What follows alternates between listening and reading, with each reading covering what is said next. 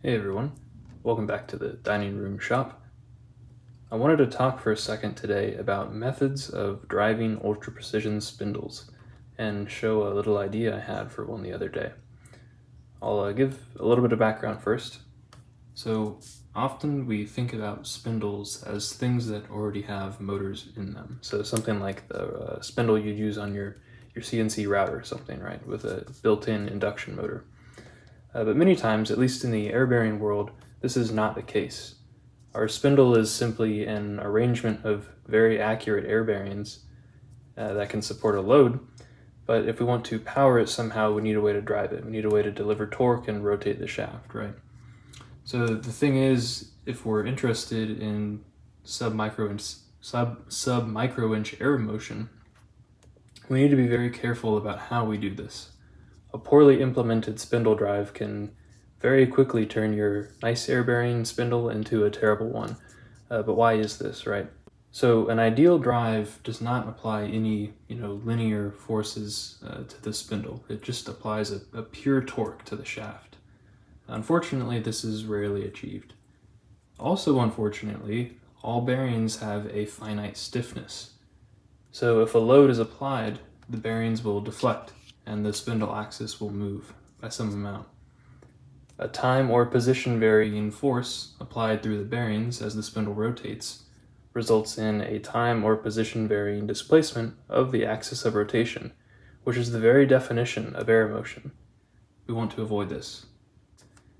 So when thinking of ways of driving an ultra-precision spindle, we can come to some pretty obvious conclusions quickly.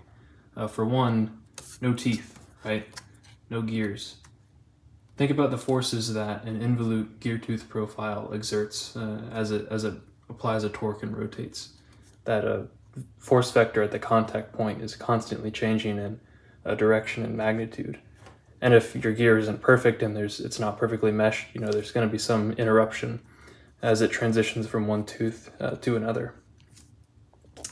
Other tooth methods like timing belt pulleys aren't quite as nefarious, but in general, you're asking for trouble if you have a periodic structure to your method of torque application. So let's look at a few other ways of driving the spindle. We'll start with the simplest possible drive, right? 2 pulleys and a smooth belt. In theory, this is actually great. This will do the trick. And even practically, it can be done to a satisfactory degree. But you do need to be careful though, because variations in belt thickness, belt set or memory, or runout of the pulleys mounted on the spindle like this will all cause a variation in belt tension as it spins. Variation in belt tension is a variation of radial load on the spindle and thus induced air motion. For reference, a 3-inch blockhead air bearing spindle, which I've sort of drawn here and we'll see in a moment, has a radial stiffness of 0.33 pounds per microinch. So if our belt tension changes by just 0.33 pounds over the course of a rotation, we've now exceeded our total air motion tolerance by 100%, assuming we want to keep the spindle in spec. There are, of course, other methods. You've got your litany of different types of shaft couplings, tooth Lovejoy couplings, cut Flexure couplings like this, bellows couplings, double disc couplings, and there's a bunch of different types. All of these seek to minimize constraint in degrees of freedom other than the rotational one we're interested in, which allows them to be, in most cases the idea is we just want to be tolerant to misalignment of the motor and whatever the motor is driving. But that also means that it's just going to generate less nefarious forces for given amounts of misalignment, which is what we're trying to minimize. Some are certainly better than others. Bellows couplings and double discs I think are the best. That's just my opinion. But none are truly decoupled in all degrees of freedom but one. They have a non-zero stiffness in these other directions to some extent. Shaft couplings do differ from belt drives in that one regard though. They are supposed to be torsionally very stiff. This is of course necessary if your spindle was to be under some sort of tight positional servo control.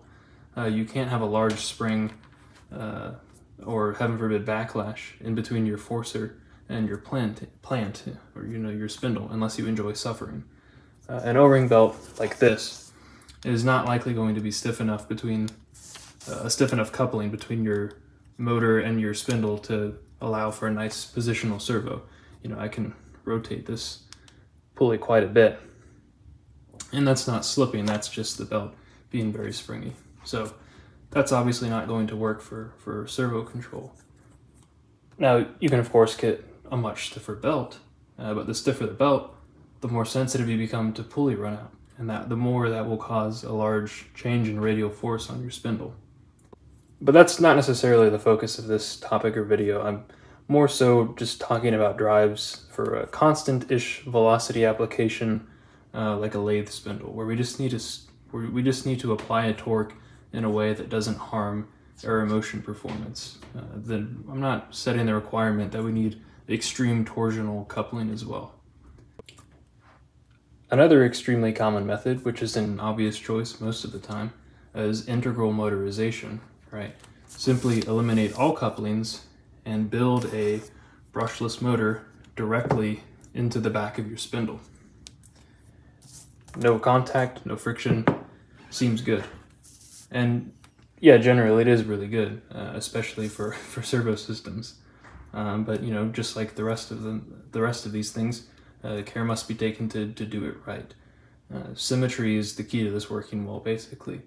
If your motor rotor, which is mounted on your spindle, is running out, or there's a lack of concentricity between the stator and the spindle axis, this can very quickly begin to introduce forces besides a pure torque, some sort of radial forces, especially in the case of iron core permanent magnet motors.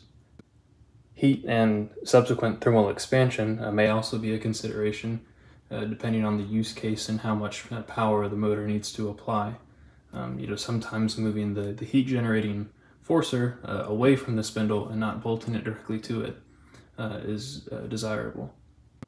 So we've looked at a few different methods so far. We've gotten some nice candidates, but I'd like to invite you to take a step back and look at the problem again.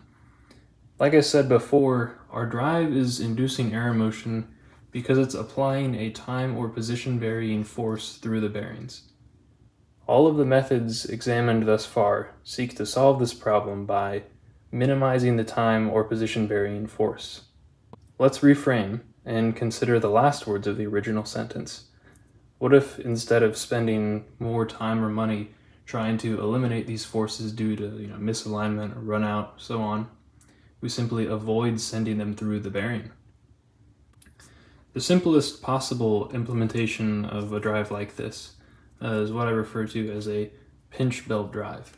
So we have one belt, but now it's going to be supported by two pulleys, a drive and an idler. Those will just be my thumbs. And those go on either side of the driven pulley on the spindle, and you tension it by just moving the pulleys apart like this. So now let's imagine what happens if there's pulley runout and the belt tension fluctuates.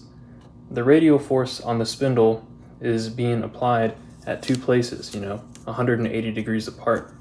So as the belt tension fluctuates, and this is maybe going like this or something, maybe even just from one side, the spindle sees a negligible compression from the belt tension, but the two contact points being the actual force from the belt tension nets to zero, through the bearings at least.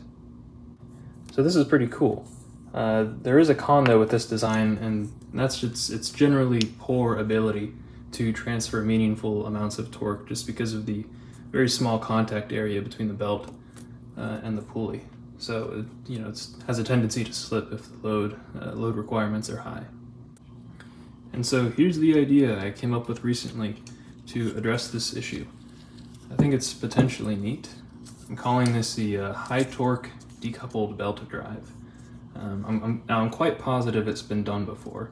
I haven't personally bumped into it yet, I've not seen it before, But the fundamental concept here is far too basic to be novel. I mean, I wouldn't be surprised if someone came up with this back in the 1800s or something. But essentially, we have two radial O-ring drives. Although, one of these could be just an idler. I just happen to have two of these crappy little DC motors that I'm using for the demonstration here. And they're fixed to the same frame, which critically is decoupled from the spindle stator via this flexure mechanism here with very low stiffness. So that allows the frame to float back and forth like this quite freely. Let's examine the path of force here. So regardless of the belt tension can be very high. We have the tension from one belt trying to push the, move the frame in this direction, but that load is transferred through the frame and reacted against by the other belt tension. So for a perfectly symmetric situation here, even for very high belt tensions, there is no load going through the stator and going through the bearings. It's completely circumvented. If we look at the sort of structural loop, it's really just this small path here, whereas a radial O-ring drive where there wasn't this other half and there was no flexures, the path of load would be through the belt, through the rotor, through the stator, and then back into the frame where the motor is mounted. So, as such, if we have pulley runout or a lumpy belt or something, that's of course going to result in an increase in belt tension, right? But that force will simply, move through the frame and start to tension the other belt more, which reacts to it. So you can sort of see, if I squeeze it on the belt there, the whole thing just sort of shifts to find a new equilibrium point and thus put a net zero force on the rotor itself. This offers the same degree of non-influencing performance as the previous design, yet the fact that it's got two wraparound radial belts, which are covering 50% of the pulley perimeter, means that you can simultaneously deliver meaningful torque as well as be non-influencing, so you get both. And best of all, we can use a super stiff belt, and I don't really need to worry about the pulleys having exactly zero runout. So you can have a very high torsional coupling stiffness between the drive and the spindle as well. This brings up a broader point which I think is important to keep in mind. Many or even most requirements for mechanical precision and tight tolerances in the actual manufacturing of a machine or mechanism are necessitated by a departure from kinematic ideality in the design. A rigid four-legged stool doesn't actually rock if you just lap each of the four legs to be the same length to within 1/10 of a micron. Just as a radial belt drive won't induce any air motion if your pulleys have a runout of 0 and the belt is of a perfectly uniform cross-section. Both of these things can be done, but at what cost? Sometimes if we just give the stool 3 legs or avoid directing any belt forces through the spindle bearings in the first place, we can produce a design that's more performant yet cheaper than the alternative. I really enjoy engineering problems where you get to reframe the design thinking like that. It's quite fun. Now, of course, you can dream up 1,000 different implementations of this concept, just as there are countless other methods of driving a spindle, which I have not covered today, all with their own pros and cons as well. I just wanted to bring up a few options to highlight the difference between a coupled and decoupled drive, which avoids putting its forces through the spindle bearings. And I'll end with one more consideration on this topic, and that is the idea of sensitive direction. It's important to think about what direction is the drive going to induce air motion in, and what direction do you actually care about air motion in. So let's consider a rotor grinding fixture as an example. Typically, here's our blockhead here. What you'll see is this mounted to the table, and typically, just like the first example I gave you, I have a simple radial O-ring drive. So there's, you've got a motor mounted here somewhere else with a pulley on it, and a belt.